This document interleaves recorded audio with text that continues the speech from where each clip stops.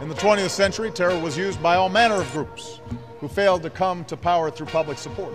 At this very moment, the United Nations is keeping the peace in 16 countries, often in partnership with regional organizations like NATO, the OAS, ASEAN, and ECOWAS.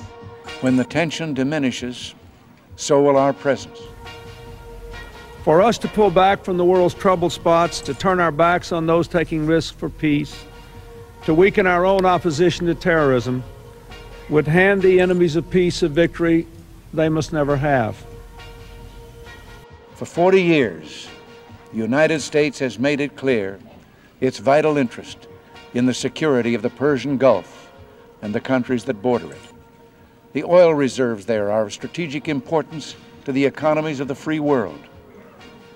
We're committed to maintaining the free flow of this oil and to preventing the domination of the region by any hostile power. This threat cannot be ignored. This threat cannot be appeased. America will remain engaged in the region, and we are prepared to engage in that effort through gun-wielding proxies.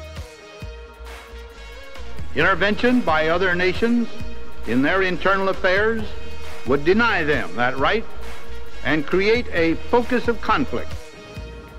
12 years ago, the United States invaded Iraq without provocation. And the regime's forces were poised to continue their march to seize other countries. America had acted unilaterally, without regard for the interests of others. And this has fed an almost reflexive anti-Americanism. What we are doing and what we must yet do to combat terror. That no nation will put into orbit or station in outer space weapons of mass destruction.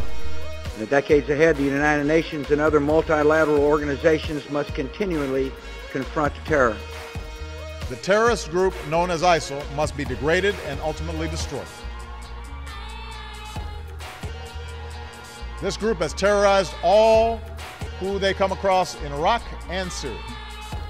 I occasionally think how quickly our differences worldwide would vanish if we were facing an alien threat.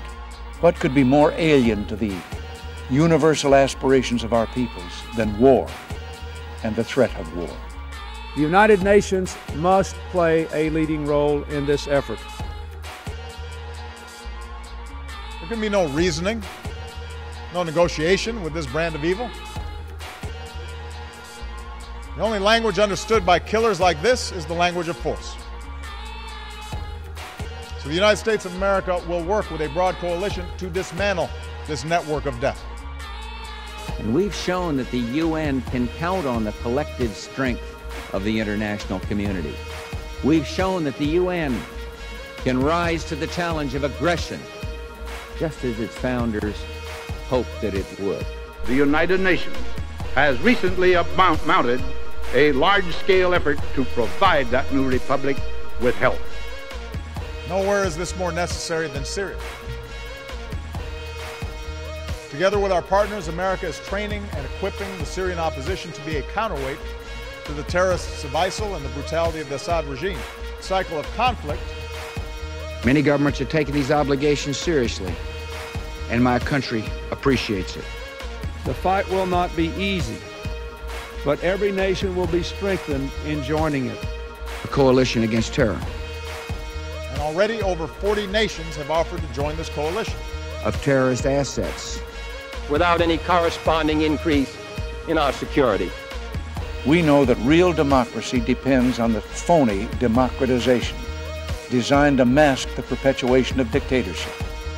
That regime and the terrorists who support it are now virtually indistinguishable. There is no us and them, there is only us. In this world, there are good causes and bad causes, and we may disagree on where that line is drawn. We will stand by our friends on the front lines, as we and many nations will do in pledging support for the Pakistani people tomorrow. He is just a murderer. Time is passing. The only dividing line is between those who practice, support, or tolerate terror and those who understand that it is murder, plain and simple. We must unite in opposing all terrorists, not just some of them. Consider the course that we're on if we fail to confront the status quo. Consider the course that we're on if we fail to confront the status quo. Do unto thy neighbor as you would have done unto yourself.